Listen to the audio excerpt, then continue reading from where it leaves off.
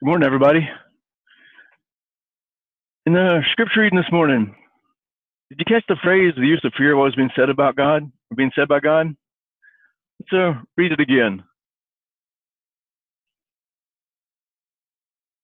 In Exodus 20:20, it reads, "And Moses said to the people, do not fear, for God has come to test you, and that his fear may be before you, so that you may not sin."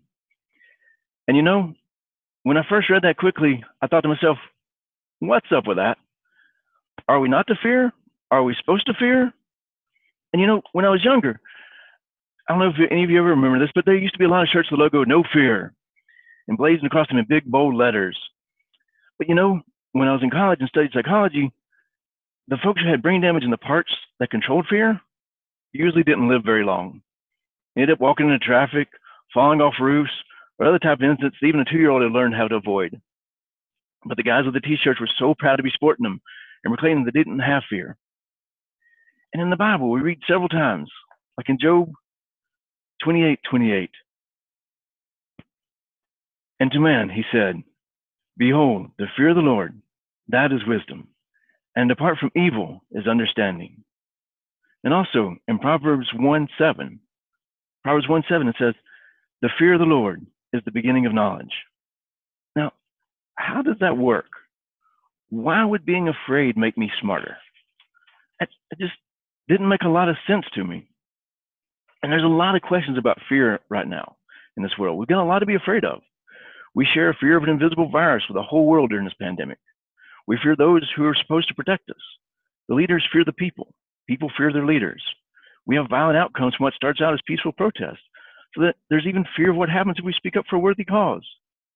We have millions out of work and are afraid of not being able to feed their children and put a roof over their heads.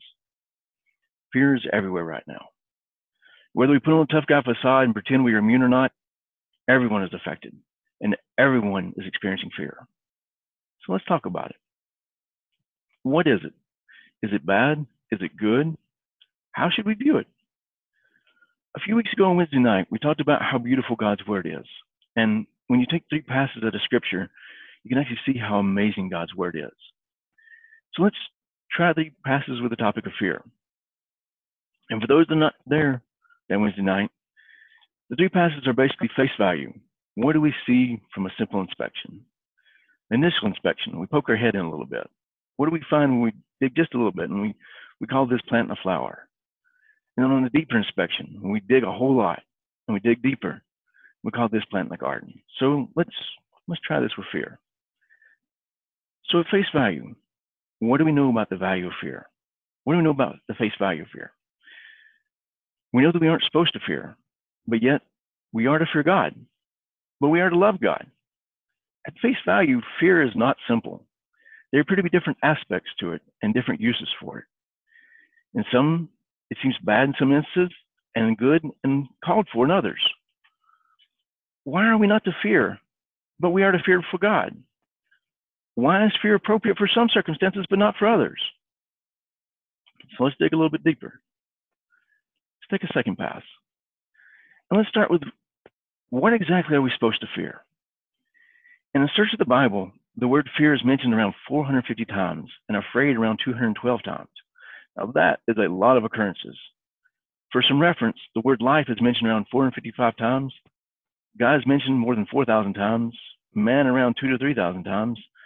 And prayer, or the word pray, around 340 times. So we know there's a lot of talk about fear and being afraid.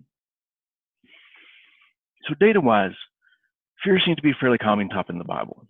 So let's visit a few of those instances and see, what should we be afraid of?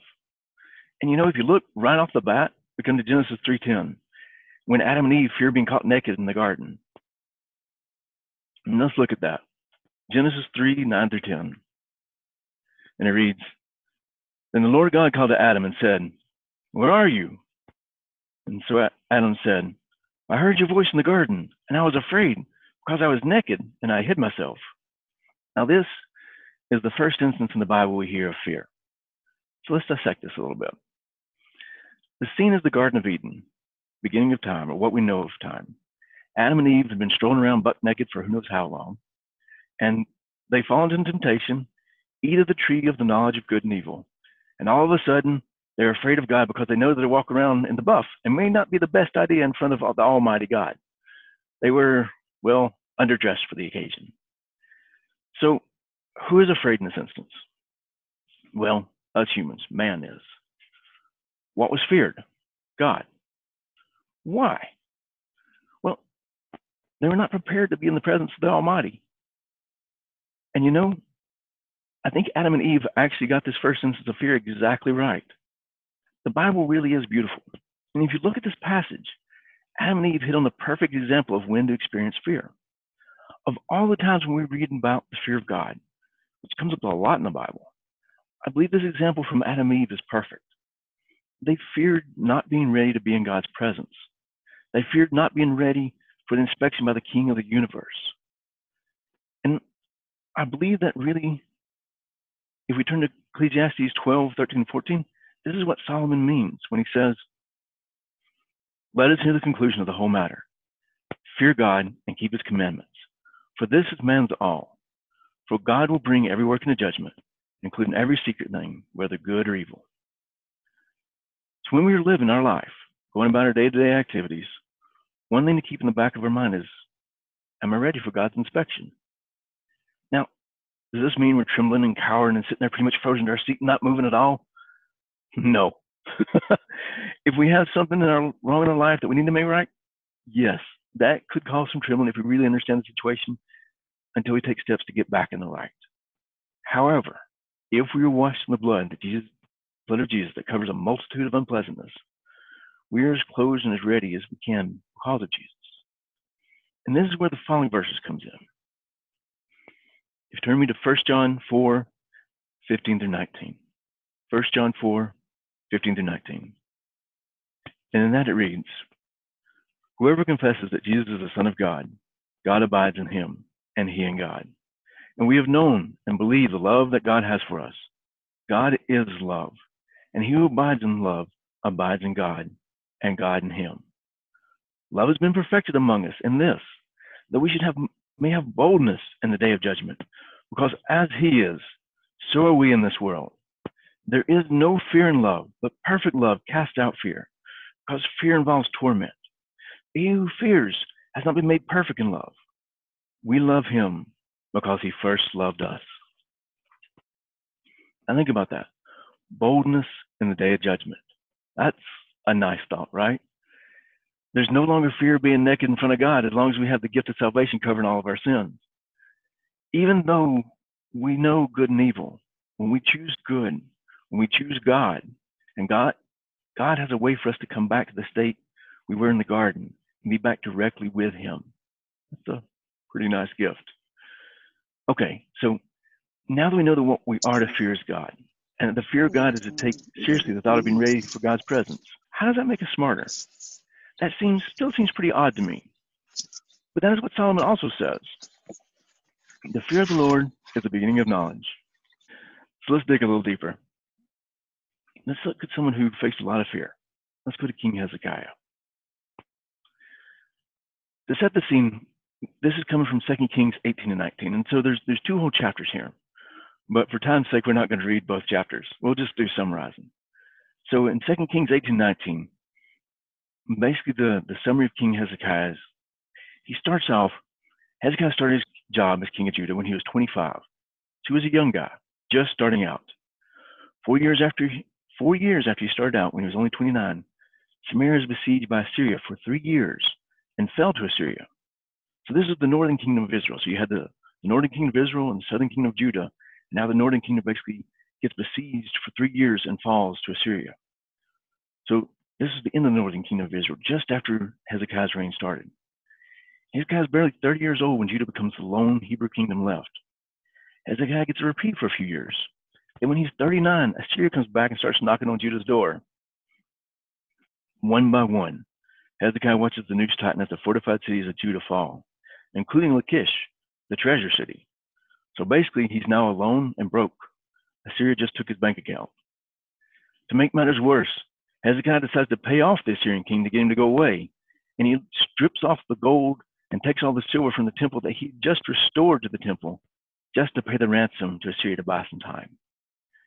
So Hezekiah is alone, he's broke, and he's humiliated. And like any bully, once they've hit you up once and they've gotten away with it, they're going to come back. Syria essentially comes back to Judah to attempt a mugging on the nation-state level.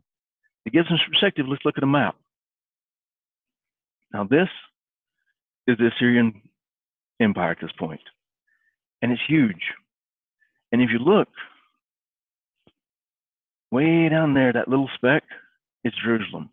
That is all Hezekiah had, all the rest of it. So Hezekiah was literally the last holdout in the middle of enemy territory. He's broke, and he's basically just there all by himself in his little bitty town. And the Assyrian representatives stood outside the city with this huge army and started mocking Hezekiah and even God. Now, in our day and time, we are in an uncomfortable situation with all that's going on in the world today. But the residents of Judah were being threatened to the point of they're threatened to being starved to the point where their own poop would look like an entree, according to 2 Kings 18:27. Now, we haven't gotten there yet. That's pretty bad. Hezekiah had a whole lot of fear, a tremendous amount. The odds were not in his favor, and he had no place to turn. He was a man pushed to the very brink. He was a caged animal with literally someone poking the cage. So what did he do? Well, if you remember the theme from the day, I bet you can guess. He had fear of all that was going on around him, and that is true. But he had a greater fear that drove him to do the right thing. He feared the Lord God more than all the things that were going on in this world and flung himself on God's mercy. And as we know, God does not disappoint. God sent an angel to decimate the army of the Assyrians during the night, and sent what few were left of the Assyrians running back home, afraid of the God of Judah. If Hezekiah had folded, if he had let the fears of this world get to him too much, and if he forgot the Lord Almighty, Judah's story would have ended right there, shortly after the northern kingdom's fall. In this life, we will face many things to be afraid of. Right now, we have way more than the usual. Some of us may feel like caged animals because it's been so long since we actually left our houses. Some may be feeling the pressure of not knowing how to pay for groceries.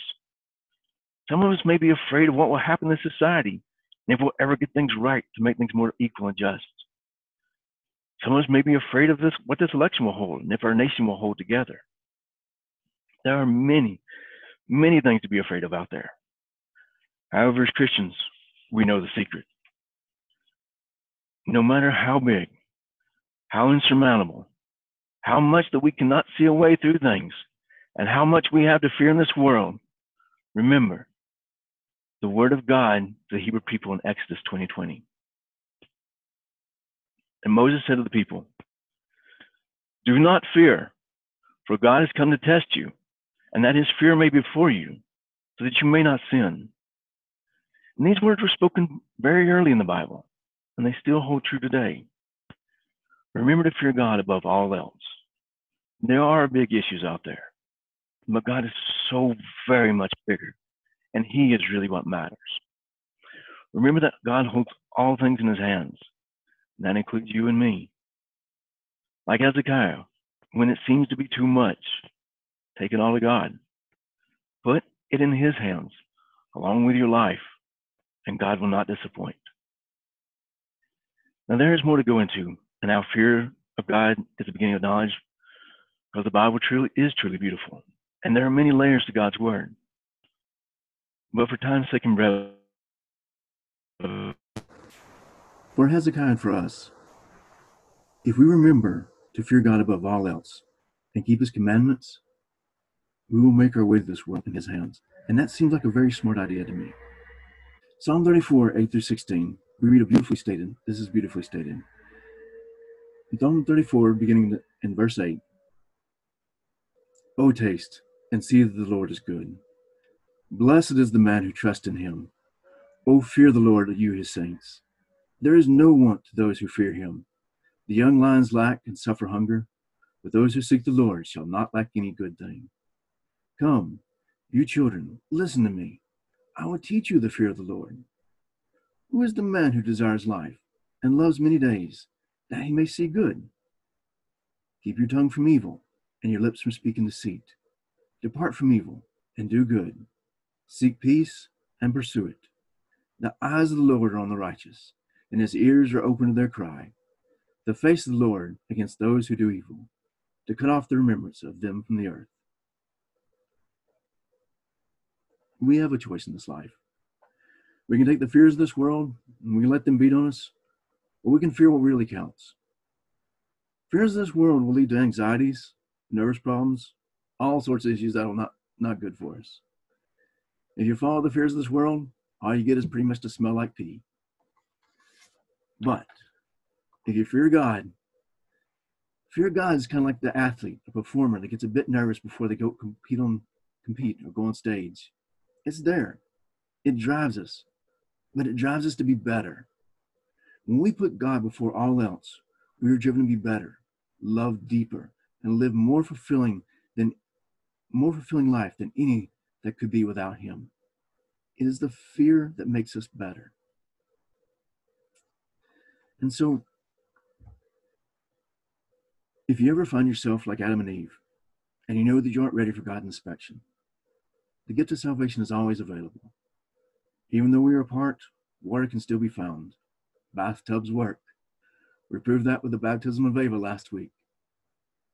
If you are ready to put God first and want to be baptized, or if there's anything else that you want to bring to the congregation for prayers, please let us know as we sing the invitation song.